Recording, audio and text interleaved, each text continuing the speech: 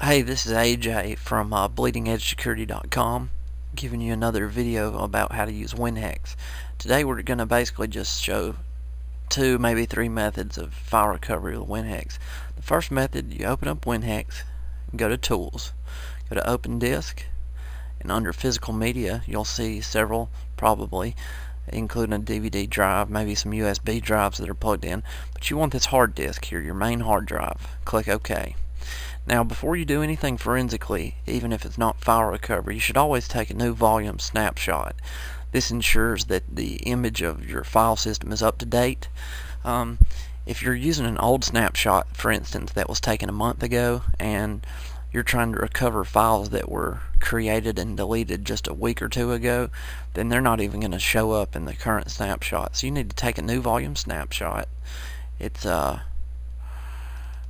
first you select partition you're going to work on, just double click on it, and then you can see the folders here. Then Tools, Disk Tools, take new volume snapshot. It takes about 15-20 seconds.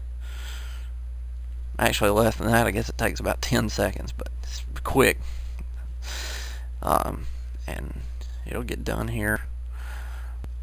Now, once that's done, see, it didn't pop up a message box for me, but if there's anything different between this snapshot and the last one that's taken, it will actually display the difference between the two snapshots. Alright, now that we're here, the first method is automated file recovery.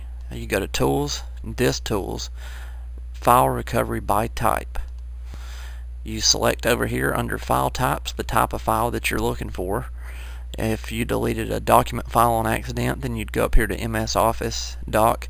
But you can see here there's a lot of other file types that's here available for you to recover. But just for this demo, we're going to act like we deleted a Office document. Here you set the default file size, the beginning size, then the maximum size.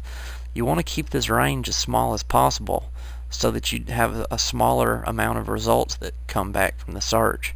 If this is too big of a range here, you may have a couple of hundred false positives come back, and that's not good. Right here, file name prefix is just a string that'll help you, can help narrow down what you're looking for. The main thing here is your output folder. You click on this and select a folder to send all the recovered files to. And here you can select where to look for file headers. You can look everywhere, you can look only in free clusters, or you can only look in allocated space. We're going to look everywhere. And we're going to search at cluster boundaries if possible. Once you've got all this selected, you hit OK. And this right here takes a long time. It's going to get basically traverse the entire disk image looking for files that have been deleted that match the signature that you pointed it towards. And when this is done, which like I said it takes a while, all the recovered files are going to be sent back to the folder you chose. In our case, it was the My Documents folder. Now we're going to abort this because we don't really have time to go through all of it, but it'll tell you how many files are recovered and how many are incomplete or corrupted, and that can be a result from partially overwritten pieces of the file. That's why it's a good idea to recover a file as soon as possible after you accidentally delete it, because if you wait around too long, it may get overwritten completely or partially overwritten.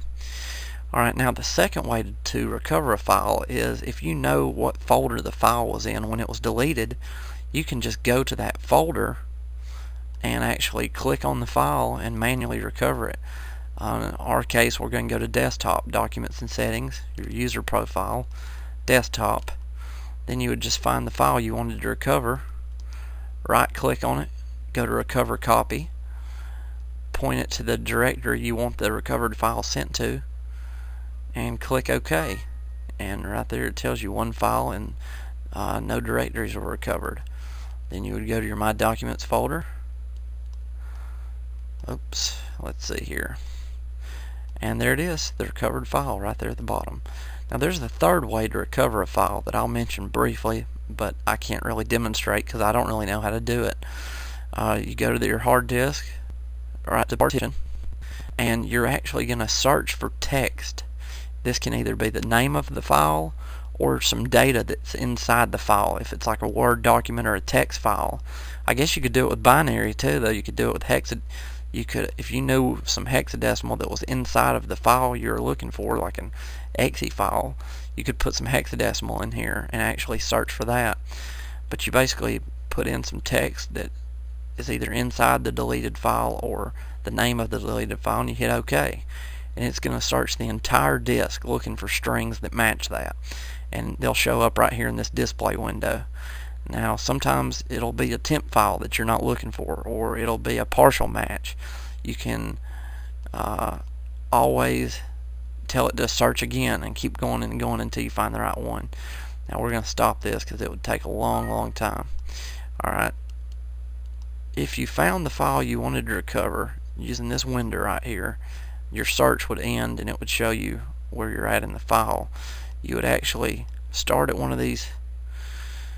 You'd copy, let me get to where some data's at. Okay, you would actually copy by highlighting, just like you highlight some text in Notepad, and then you could tell it to write the file to output, and you could name the file the same thing the original file was named. But the tricky thing about that is you got to make sure you're starting in the right place. Doing it this way, there's no way to tell if the file's been corrupted, overwritten, so you're really shooting in the dark per se. But the best way, I think, is the automated recovery, or simply going here like I showed you through the File Explorer and then actually clicking on it and going to recover copy. But that's two ways to recover data in Winhex. I'll show you one last thing before I leave you here. Before you do anything in Winhex, you need to go to Options, go to Edit Mode. You need to make sure you're in read-only mode, because if you're in place mode, which is editable, it's going to give you these warnings. All files and disks open in edit mode.